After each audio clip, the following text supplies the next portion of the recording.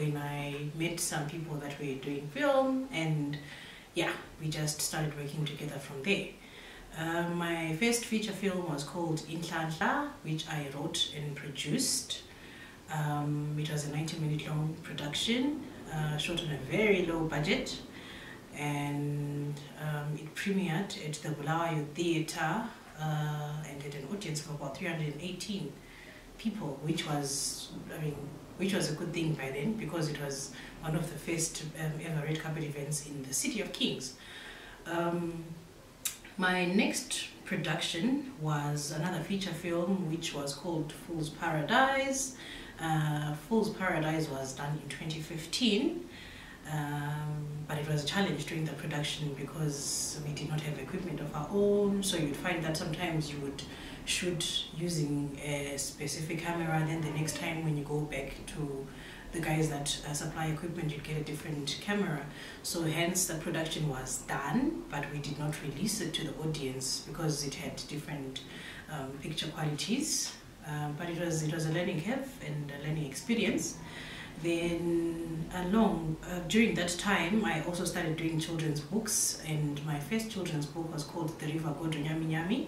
The reason why I ventured into children's books was because I realized that we did not have the right budget to make a production such as that, because we would need to maybe, for example, capture Nyami Nyami in the water, and you would have to be speaking.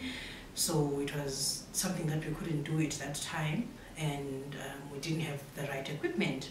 Of course, now there are things like green screen and things like that. It can happen with a slightly, reasonable budget, but in order to capture something that will, that will be seen by audiences worldwide, you need to, have a slightly reasonable budget and good equipment and people that are well skilled in doing such scenes, because you're competing with other productions. And for example, the story of Nyami Nyami is a bit complicated because I decided to turn Nyami Nyami into a superhero.